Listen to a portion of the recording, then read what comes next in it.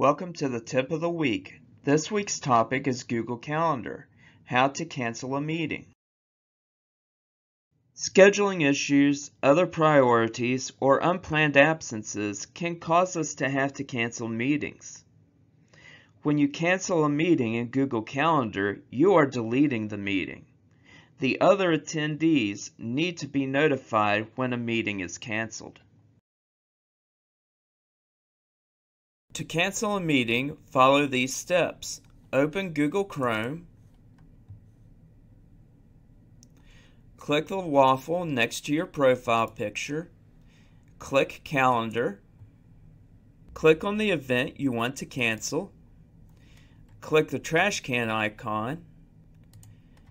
In the text box, type the message that you want to send to your guests.